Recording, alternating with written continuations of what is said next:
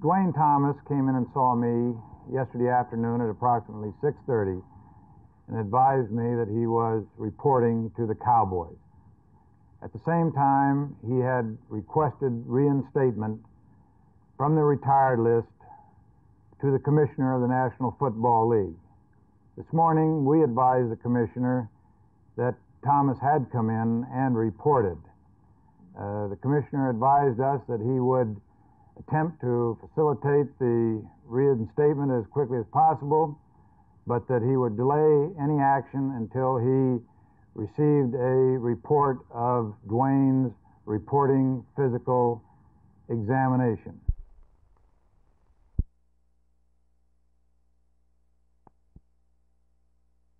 Do you play a little better when you have a younger brother coming along who's blowing smoke right behind you? I don't know. It kind of makes me feel good to have a younger brother, but I don't think it makes me perform any better because there's always somebody back there blowing smoke. But it makes me feel good that I have a little brother that is doing good. How do you feel about your defensive line this year? I think we're going to have an outstanding defensive line. We're not going to be very big. I'm about 190, and Don Ely's 190. Greg Platts is 200, and Ray Dowdy's about 215, and we'll average about 5'10 and a half. But we'll be quick, and I think we'll be real good.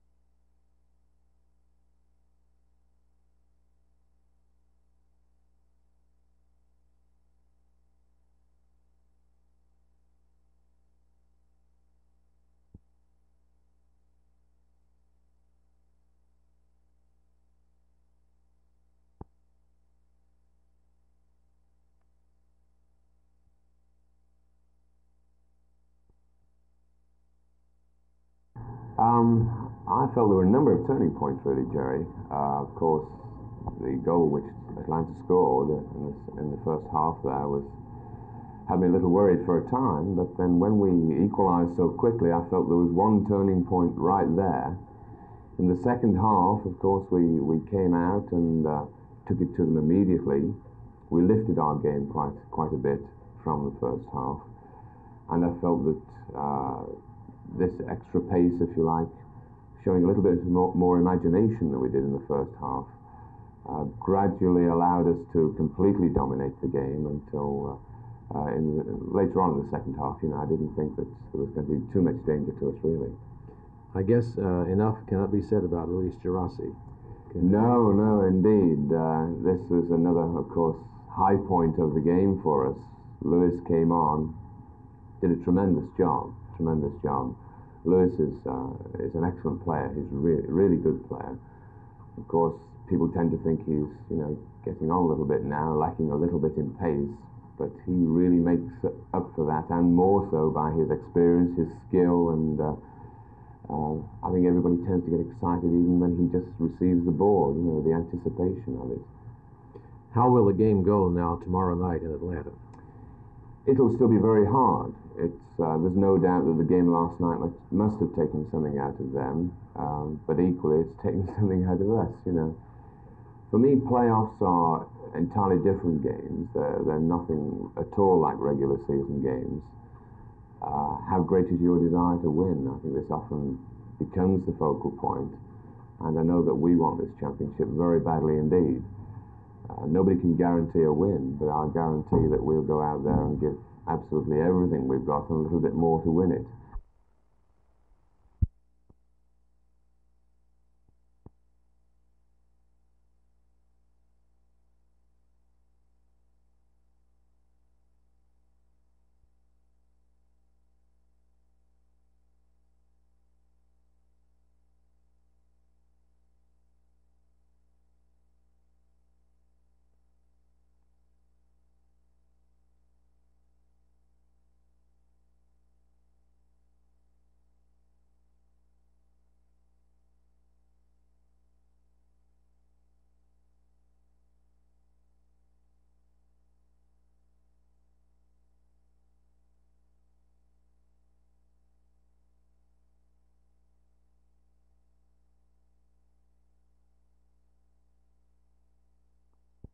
made a visit, have not been able to make contact with yet. We shall continue.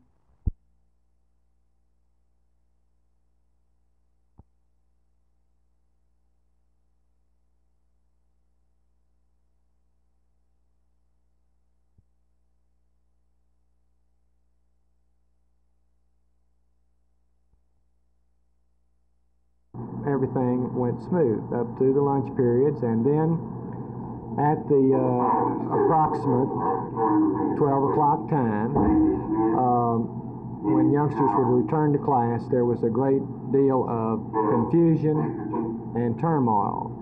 Youngsters of this age are very much suggestive to impulse and to feelings. Other youngsters had told them that they were leaving at 12 o'clock, and at that time a large number of youngsters did leave, and a number of youngsters who did not leave just picked up on the excitement and were just overly stimulated for that particular time.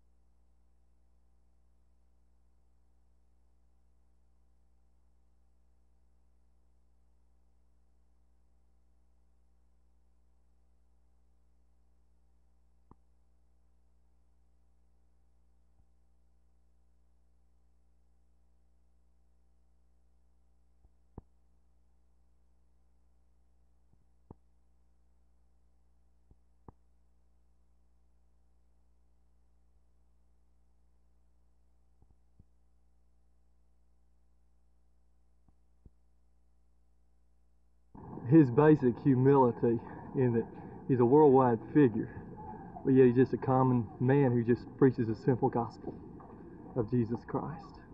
Well, about his sincerity and the gospel that he preaches, a very simple story of truth, and that he's committed very much to it himself, and that he knows the truth of the change that it brings to a person's life.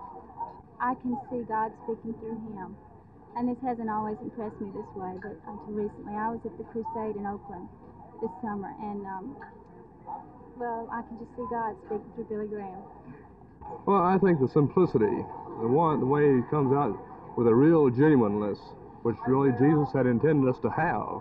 No superficiality at all. It's just him as belittling himself and bringing Jesus to the forefront. Well, I believe it's the simplicity in presenting the gospel, the fact that he presents Jesus Christ as he is, and the fact that it is our job as Christians to proclaim Jesus Christ in the simplicity and the realistic way that Jesus Christ really lived, and the fact that he speaks to people as people. Well, I'm impressed with the way that Dr. Graham presents the gospel in its simplicity, in its authority, and with its power. I'm thoroughly impressed with the fact that he is so concerned and burdened about our area having a true spiritual awakening during this time. He spoke of the fact that although Christianity is strong in this part of the country, we definitely need an awakening and a reawakening through a spiritual experience. He also mentioned the fact of how the gospel has changed a number of people, regardless of their cultural background, regardless of the fact whether they're an intellectual, or regardless of the fact where they are, whoever they may be, or whatever they've been involved in, that the power, the simplicity, and the authority of the gospel of Jesus Christ was able to change them.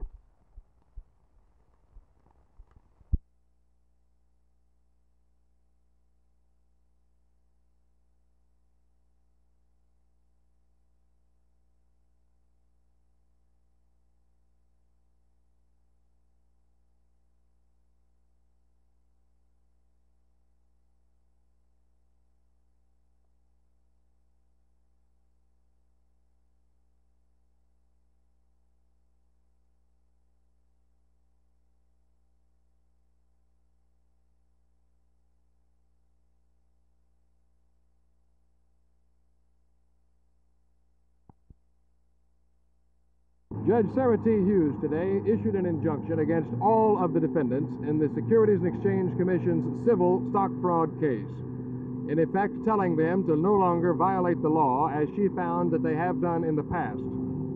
There are 4 defendants upon which the public attention has centered: Waggoner Carr, John Osorio, Frank Sharp, and Quincy Adams. Of those, Waggoner Carr was listed as having committed 4 violations, and each of the other 3, 5 apiece. Sharp nor his attorneys were in court for the decision today, but we did talk with Osorio, Carr, and with Tim Timmons, attorney for Quincy Adams. I know that I'm not guilty of what the SEC said that I was. I will confer with my counsel, and we'll make a very early decision on appealing. I'm sure that we will, because we know we're right. And as long as we know we're right, we'll continue to fight this thing to the very end. We will carry it to the Supreme Court as long as money will hold out. Mr. Osorio, you said that... I don't have any money. It all depends on my lawyer. You said at one time in your deposition, you're quoted as having said that Frank Sharp owns you lock, stock, and barrel. Could you explain that? Well, when a man controls the Sharp Sound Bank the way he did, and I owed $550,000 to it, plus $1,200,000, plus $2,700,000 for the Dallas Bank and Trust. He pretty well owns your lock, stock, and barrel. Then did he use that to cause you to do things that he wanted done? Well, that was that tacit understanding. The evidence shows that at all times Mr. Adams acted only as a licensed stockbroker, handling actual and genuine sales and purchase orders in connection with his duties as a stockbroker. He was never a participant in any scheme that Frank Sharp either masterminded or carried out. Consequently, we are of the opinion that the evidence produced by the SEC in this trial is totally insufficient to support the injunction granted. A number of defendants, particularly Waggoner Carr, maintained throughout that while they did enter into certain transactions, they were not aware of any violations of the securities laws. Judge Hughes said in her verdict that persons who control companies that are doing the public's business or are owned by the public through stocks have to know what is going on and have to be aware and have to make sure that they are aware, because they have to be responsible for their acts. The state politicians who have been mentioned so prominently in connection with this stock scandal, of course, were not defendants in this case. There are other investigations going on of a criminal nature which could result in possible criminal charges against those public officials if the investigating bodies find that charges are warranted. However, we asked the regional administrator of the SEC office in Fort Worth, Gerald Bolts, why those politicians were important to the SEC's civil case. The securities involved in this case were also the same securities that were sold to some of the figures that you mentioned. So they very definitely were relevant in the manipulative effort and in the sale of unregistered securities. And moreover, we allege that it was a part of the scheme that the defendants in this action were attempting to improperly influence legislation in the state of Texas. And so the first chapter in what will be probably a long book, or perhaps even the first book in a long series of volumes in the great Texas stock scandal, has been written. And while there was a lot of importance attached to this one, it really gets serious from this point on because the next chapters will involve criminal charges against some defendants. And that could mean fines, jail sentences, or both. This is Roger McDonald, Channel 8 News on the Move at the Dallas Federal Building.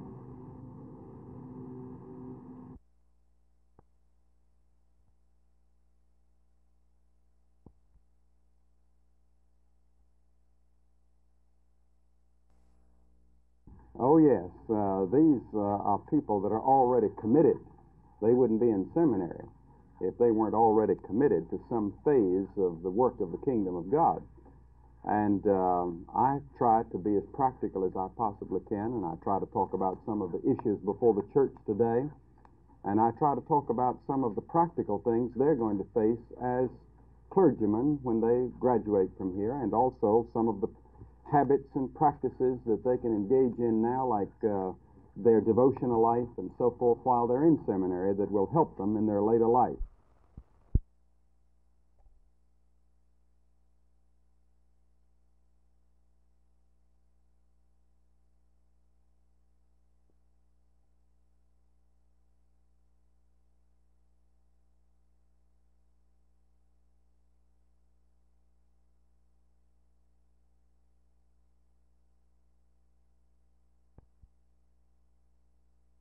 The meeting ended when we came down to the point where I informed Sheila Johnson, the spokesman for the group, that she would not be able to come to Thomas Jefferson. She, in a meeting yesterday, told me that no one could tell her what to do, and as a result of this, I did not feel that we could operate under those circumstances, that she would need to go downtown and that we would make other arrangements for her. As a result, she was angry.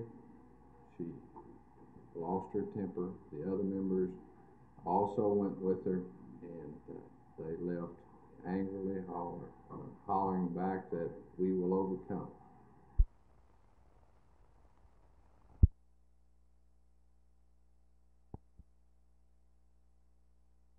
Well, Don, I think our position is one of consternation at the moment. We have a board that is not functioning. We have a situation that is very worrisome to us at this time in Dallas. I've sat on corporation boards. I sat on a community action board for 3.5 years myself. And an agency can't function with a board that doesn't meet. What are you going to do about it? Well, actually, it's not the regional office's position to do something about a board that we fund. It's up to them to work out their own problems. Now, a suggestion was made by 2 members of my staff yesterday to the elected officials in Dallas that a retreat of the entire board be held in another city besides Dallas, close enough to get to, with members of our staff in what we call a board training session, whereby we would send members of our staff to meet with the entire board in a closed session, not to have a board meeting, but to discuss the principles and the policies and the ideas and the things that can be done to alleviate poverty in Dallas.